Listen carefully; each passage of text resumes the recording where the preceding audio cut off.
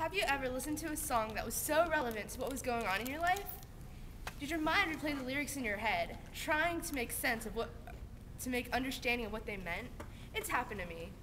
That song was called Helena by My Chemical Romance. After that song, my life changed, and today I'm going to tell you about that life-changing band. My Chemical Romance is a rock band from New Jersey. They have 5 members: Gerard Way, the vocals, Mikey Way, the bass player and Gerard's younger brother, Ray Toro, the lead guitarist. He's got a crazy fro, you guys, so yeah. Bob Breyer, the drummer. Like a drum. And Frank Iero, the rhythm guitarist. These 5 guys have changed the lives of thousands, if not millions of people of all ages. I've talked to My Chemical Romance fans from the ages of 12 to older than Mr. Whiting. That's old. Shocking as that may be, the guys of MCR range in age as well, the oldest being Gerard, who turns 32 on April 9th, and the youngest being Frank, who's only 27. Their music and lyrics that tied the generations together deal with mutual experiences we've all dealt with in one way or another: death, drug abuse, and more rather unpleasant concepts. But they always send out the message about how to move on and stay on the right path.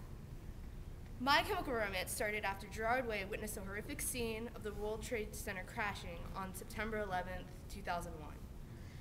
At the time, Gerard was a struggling comic book artist, but after this event, he decided to do something that might impact the world. He wrote and recorded Skylines and Turnstiles, which was about the 9/11 attacks. Ray Toro and Matt Plessier, mutual friends of his, then joined the band. They recorded the Attic demos. Gerard's younger brother, Mikey, loved the demos so much he quit college and played bass for the band that might not succeed. The band then joined Eyeball Records and recorded their first CD, I Brought You My Bullets, You Brought Me Your Love, in 2002.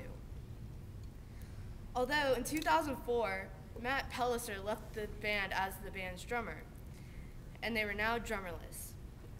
They were close to releasing their second CD, 3 Cheers for Sweet Revenge, when Bob Breyer decided to join the band as their drummer. Before Bob was officially part of the band, though, they started recording their music video for their first single, I'm Not Okay, I Promise. In 2005, Helena became their second single.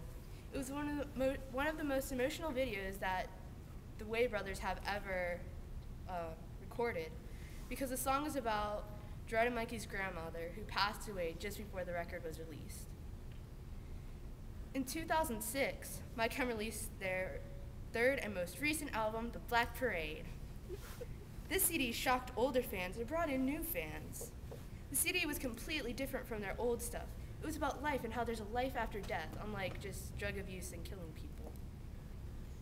Not to mention that their lyrics really did send out a message that despite how ugly things can get, beauty can still be found, and that no one should be afraid of living or being alone. I am not afraid to keep on living. I am not afraid to walk this world alone. Those are the lyrics from their song, Famous Last Words. Those lyrics are probably the most inspirational lyrics off that CD. The first 2 videos they shot were Welcome to the Black Parade and Famous Last Words. During the making of Famous Last Words, Gerard and Bob were injured. Gerard had torn multiple ligaments in his knee, and Bob burned his leg and caught staph infection. Still, they both bounced back and dealt with whatever pain they were in. Now imagine this. You're in at William & Mary College, and you see me. You'd probably think I was just sitting down, just being me, quiet and everything. But if you were there, you would have seen me bouncing in my seat, literally screaming before the band even came out onto stage. When they did come out on stage, I lost it. I almost passed out from complete and utter amazement that my heroes, the guys who had given me hope for so many years, were in front of me, on stage, doing what they do best. it was one of the few moments where I actually felt like I belonged. That's one of the things that they did for me. All my life, I always felt like an outcast. I felt like I didn't belong anywhere. But when I'm at one of their concerts, that feeling completely disappears. And that's the place where I belong. Recently, the band left their hiatus and returned to the world, in a sense. They recorded a cover song, Desolation Row, for the movie Watchmen. Maybe some of you have seen it. They also left their homes in New Jersey and for Bob Chicago and temporarily moved to Los Angeles while recording their new record.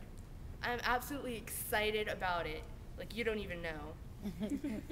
Like, I know it's gonna be like another record for their deserved success.